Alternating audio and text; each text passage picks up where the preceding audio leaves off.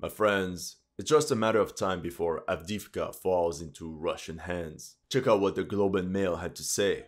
The assault on Avdiivka is turning into one of the bloodiest battles of the Ukraine war. Meanwhile, journalists at the rear write, the forces of the Russian Federation are very far from the goal in Avdiivka. Oh, here's the best one. There is no hint of encirclement of Ukrainian troops in Avdiivka. Come on, don't bullshit me. If things are so good, why did the Ukrainian army withdraw its command post and all senior officers from Avdiivka in the night of October 29th? It wasn't for some Halloween party. Honestly, let's just take a look at the map. The city is 3/4 encircled. A very important factor of this battle will be the weather. The Russian army can easily house its troops and reserves in heated homes of the urban area of Donetsk. But Ukrainian soldiers won't have this luxury. As autumn sets in, with cold rain, the wind, the mud, the freezing nights, life in the trenches will become very difficult and morale might be impacted. And there are reports of entire Ukrainian platoons and companies that don't want to go on the offensive anymore. But everything is fine. Just like German newspaper Bild reported. Forgive my accent. Deutsche Panzer sollen Russen stoppen. German tanks to stop the Russians. It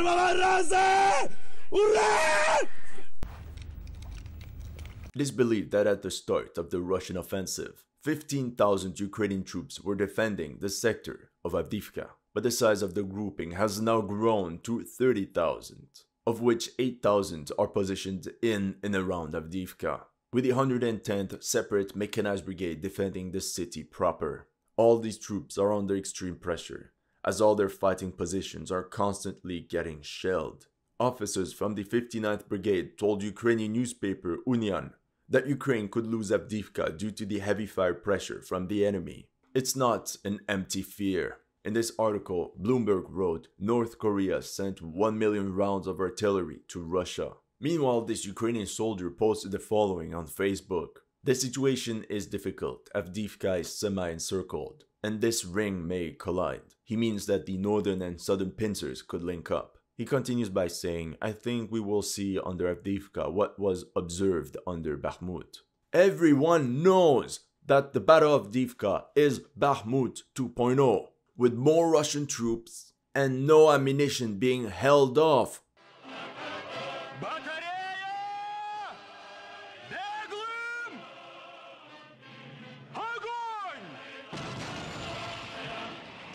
Here's what another Ukrainian soldier had to say. Avdiivka is a matter of time. Many of my friends from there are already in hospitals. As more and more people in Ukraine's war cabinet are doubtful about Ukraine's capability to win the war, any major defeat could become disastrous. Once again, for more PR points, Zelensky refused to evacuate the troops from Avdiivka and demanded that General Zaluzhny prepares the defense of the city. The Ukrainian armed forces are now transferring en masse all available reserves to this sector, like the 47th Mechanized Brigade with its Leopards and Bradleys. It's also very possible that the 2nd Battalion of the International Legion was also sent to the Avdiivka meat grinder, just like the foreign fighters were sent into battle in Severodonetsk and Bakhmut. Their objective is to launch counterattacks on the Russian flanks in order to prevent the enemy from completing the encirclement of the Avdiivka cauldron. Welcome to History Legends, and here are the latest news of the Russia-Ukraine war. If you're new to this channel, make sure to like and subscribe. As you know, some of my videos have been targeted with limited or no ads. So make sure to check out my Patreon or PayPal to keep the show running. Thank you to everyone that has already helped.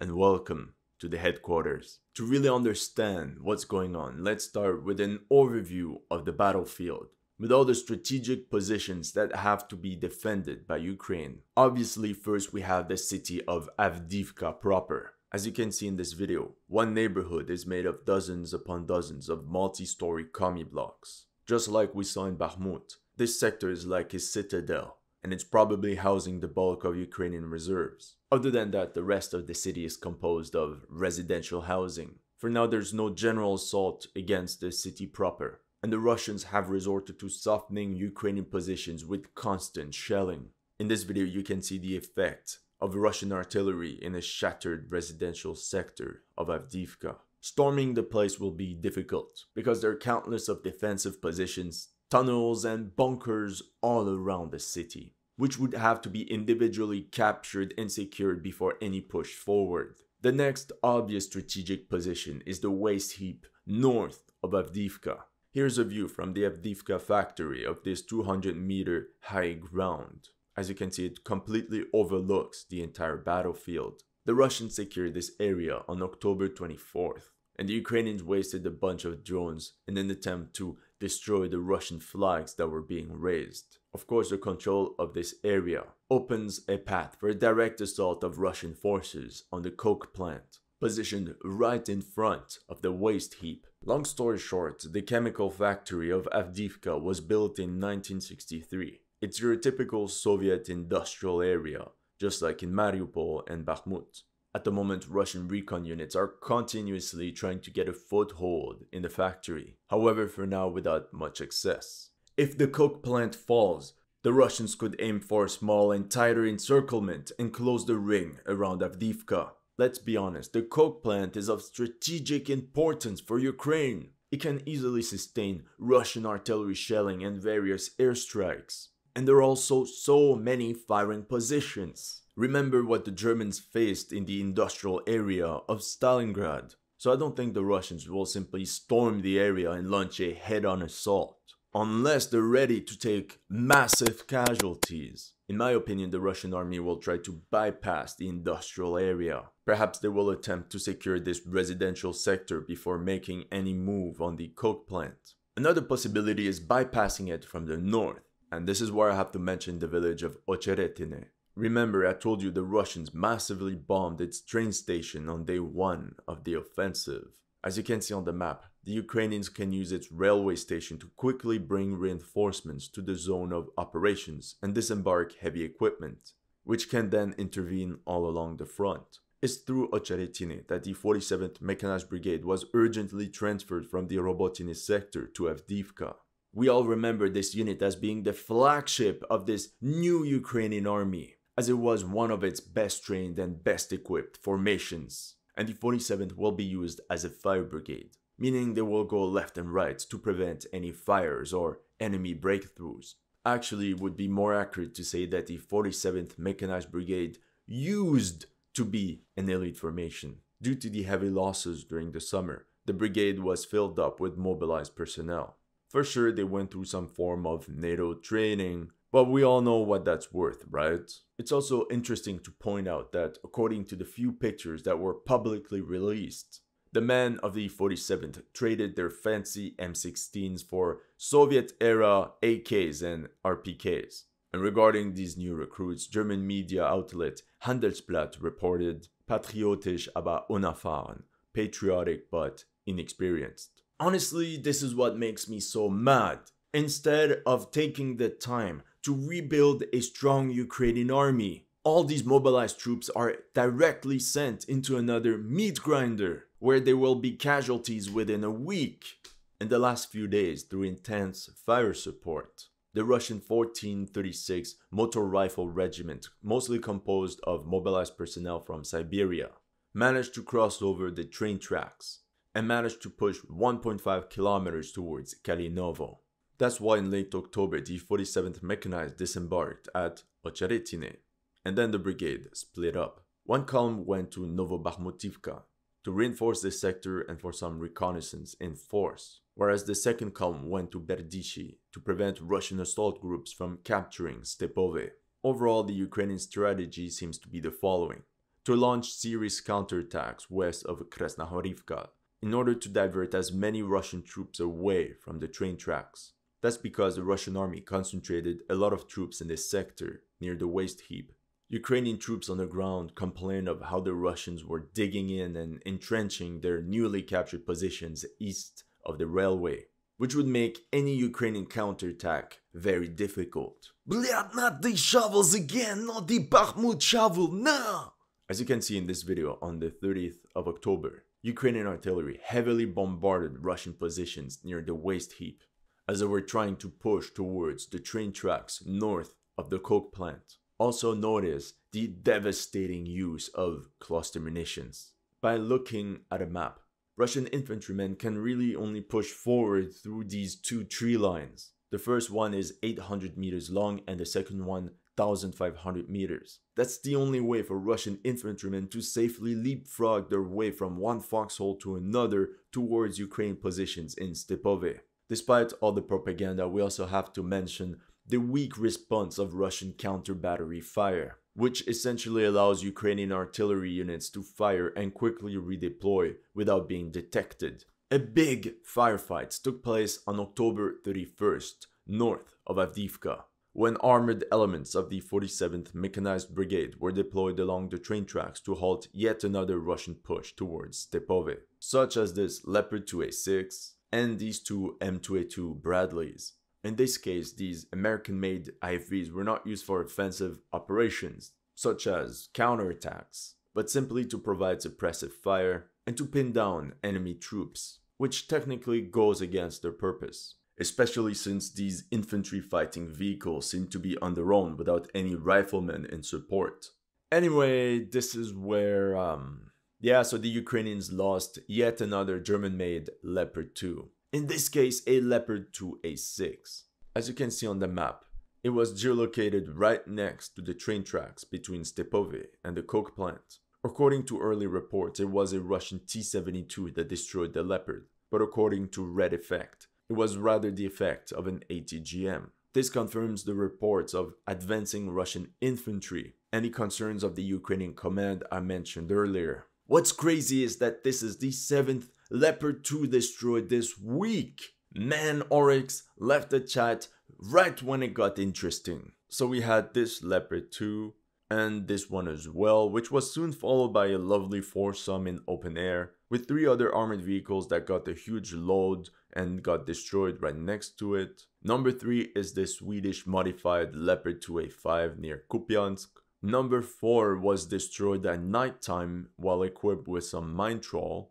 2 Leopard 2A4s were destroyed near Robotyne as part of the 33rd Mechanized Brigade. One of them was hit at a distance and another was struck by 2 FPV drones.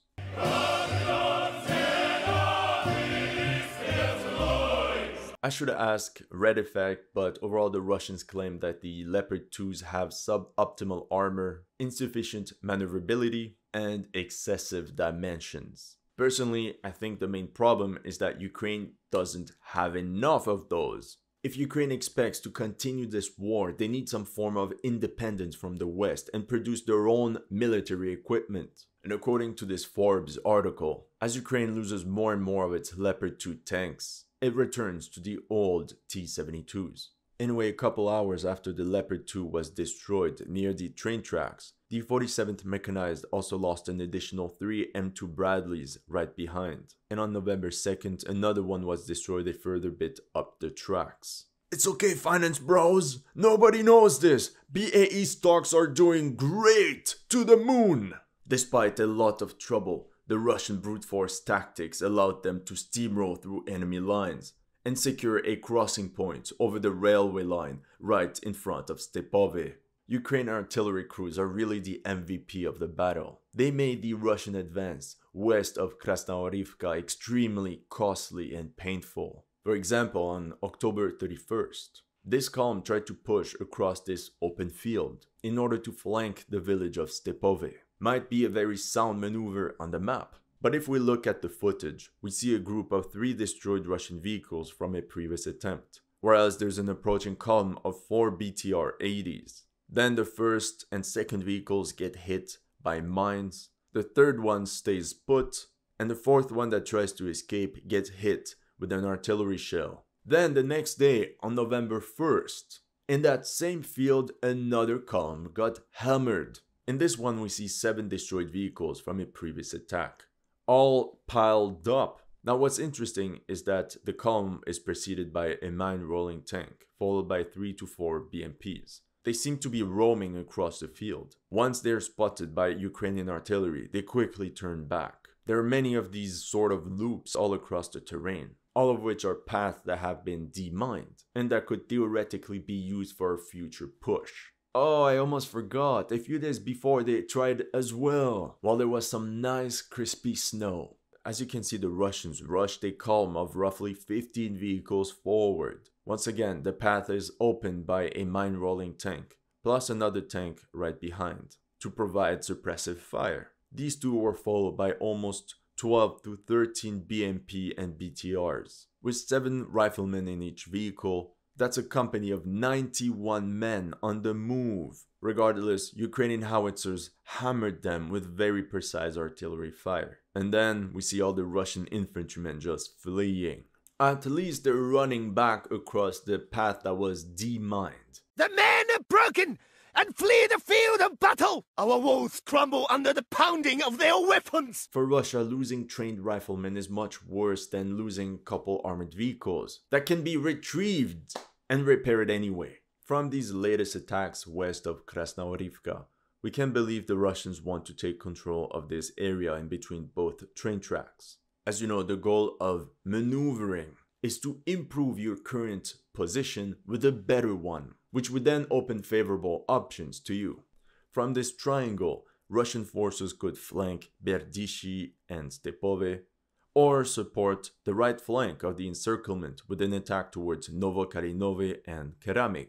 But they could even push to Bakhmutivka for a strike on Ocheretyne. They could even combine some of these maneuvers for a simultaneous push against Ocheretyne, for example. As you can see, the control of this small area opens many options to the Russians. An opposite would force the Ukrainians to spread out their forces even more to make sure to cover every one of these positions. Then we have the strategic position of Orlivka.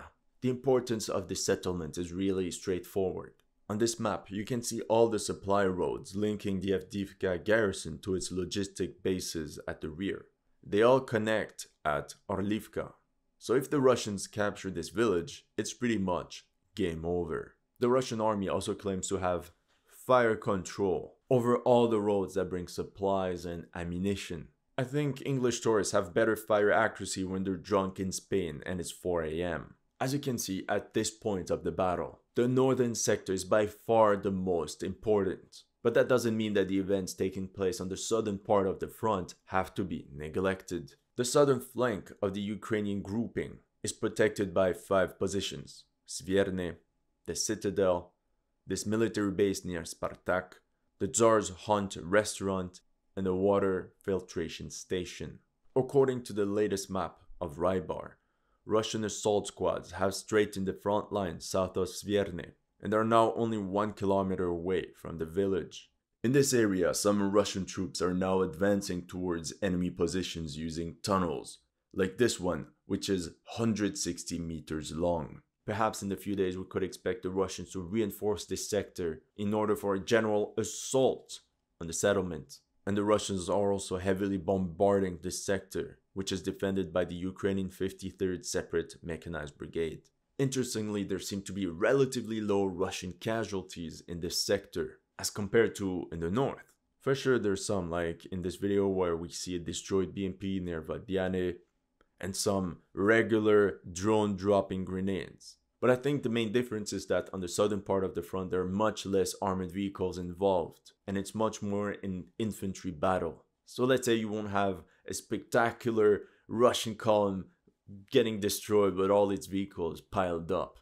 Now, if the village of Svierne falls, it's gonna be problematic for the logistics of the Ukrainian army. The Russians could position some ATGMs with direct fire on any vehicle coming in and out of Avdiivka. And of course, they would be one step closer to capturing Orlivka and closing off the encirclement. Meanwhile, it was reported that Russian assault units also managed a spectacular 2-kilometer push beyond the mine near Ocheretyne, which in theory would now put them within striking distance of the citadel. Once again, this pushes the Russians into a favorable position, as they occupy this triangle in between Svierne, the citadel, and the military base. That's all I have for you today. Let me know in the comment section what you thought of my analysis. If you're new to this channel, make sure to like and subscribe. And if you want to support my work, make sure to check out my Patreon or PayPal. The links are in the description below.